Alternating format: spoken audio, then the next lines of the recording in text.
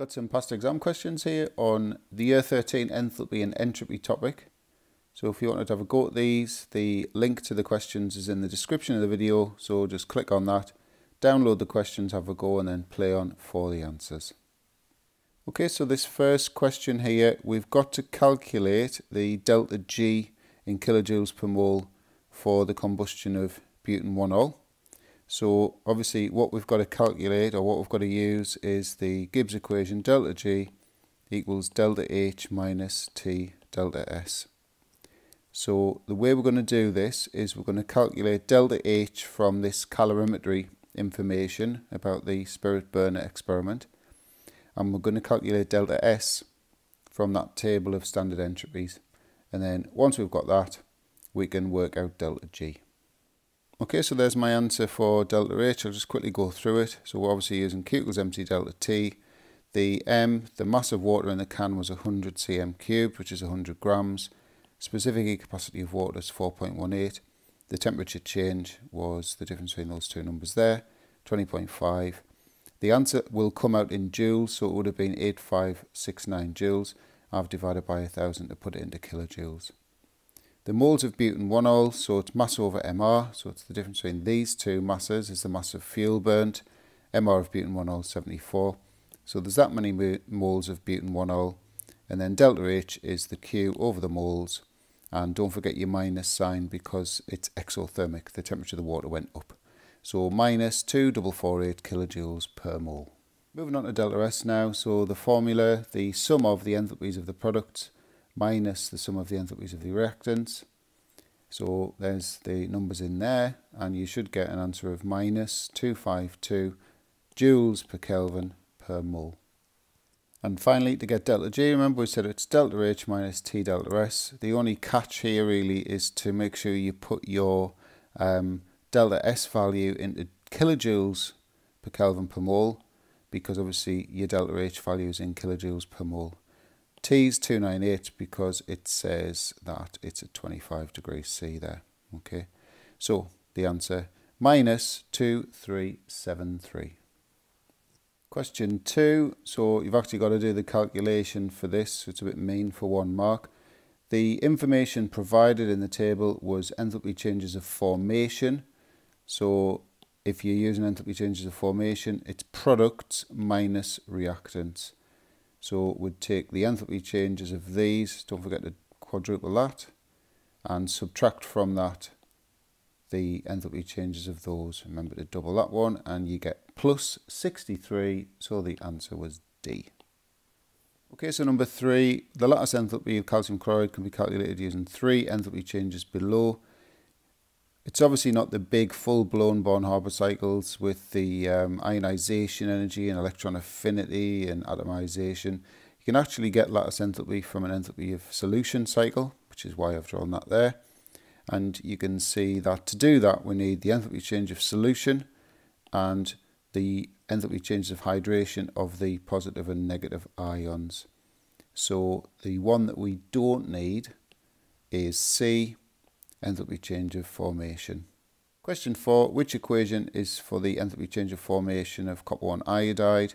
So there's the ions in the compound, copper 1 plus from that Roman 1 there, I minus, so the formula is CuI, so that gives us those as options, and then a reminder that it's got to be from elements, so the answer was D. Next question, we've got to write an equation including state symbols. So many times students just miss them out, even though it says it in the question.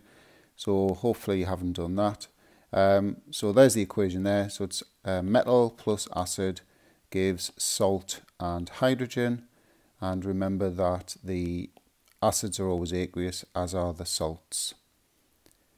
In terms of observations, you'll see I've highlighted excess hydrochloric acid there. So because of that, as well as seeing the bubbles of hydrogen, the magnesium would all dissolve. And the next part, how would the lattice enthalpies of magnesium chloride and calcium chloride differ? So you'll notice there I've written the ion formula above each of the words, so magnesium Mg2 plus, etc. And I've also written up here the factors that affect the strength of lattice enthalpies. So it's down to ionic charge and ionic, not atomic, radius. Now you'll notice in both combinations of compounds you've got 2 plus ions and 1 minus ions, so it's nothing to do with the charge for this question. It's all about the ionic radius, and you've got a common ion there of Cl minus, so we can forget about that. It's all down to the ionic radius of the magnesium 2 plus ion versus the calcium 2 plus ion. So in magnesium chloride you've got a smaller ionic radius for the Mg2 plus. You'll therefore have stronger electrostatic attraction between the oppositely charged ions in magnesium chloride, and therefore its lattice enthalpy would be more exothermic. So you could literally just write 3 statements like I've done here. Mg2 plus has a smaller ionic radius than Ca2 plus. There's a stronger electrostatic attraction between the Mg2 plus and Cl minus ions. So therefore the lattice enthalpy for MgCl2 is more exothermic. So the question goes into a born-haber cycle now. I've zoomed out a little bit. I hope you can still see everything okay, just so everything's on the screen. So we've got to write the correct letter in each box for the cycle. So first thing is this change here. That's the enthalpy change of formation of magnesium chloride, because we've gone from elements to 1 mole of compound. So that is D. The next change here to here, the change there, look, magnesium solid to magnesium gas. So that's the atomization of magnesium. So that's E.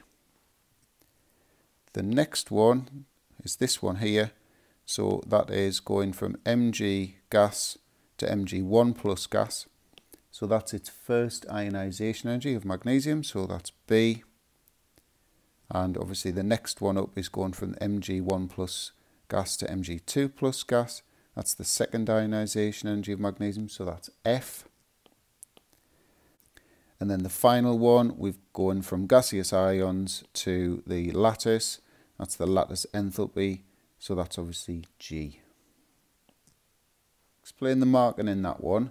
So all 5 correct, you got 3 marks.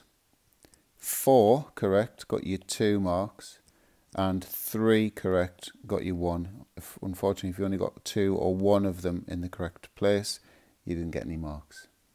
So moving on to the calculation now, you'll see I've put all the values in that they're going to need to use in the calculation for the lattice enthalpy.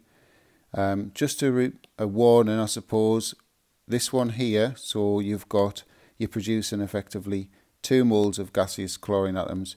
So the atomization value has to get doubled, because the value in the table is per mole. We've got 2 moles of gaseous atoms in that step. And likewise, the electron affinity for chlorine, you'll see we've got 2 moles of chlorine going to 2 moles of Cl minus ions. The electron affinity is per mole, so we double that one as well. So the way I explain these is just sort of a basic Hess's law. We've got 2 routes going from elements to the ionic lattice. So route 1, let's say, is that orange route. And if I just change colour of the pen, go for blue. Route 2 is all of those changes there. And Hess's law basically says that the sum of the routes is the same, because we're starting and finishing at the same place. So all we need to do is put these numbers into the calculation and then solve for G. Okay, so there's the numbers there. See, I've highlighted for the roots. The sum of the bracket is that 1864. So we obviously would just take that over and solve for question mark, which comes out at minus 2506.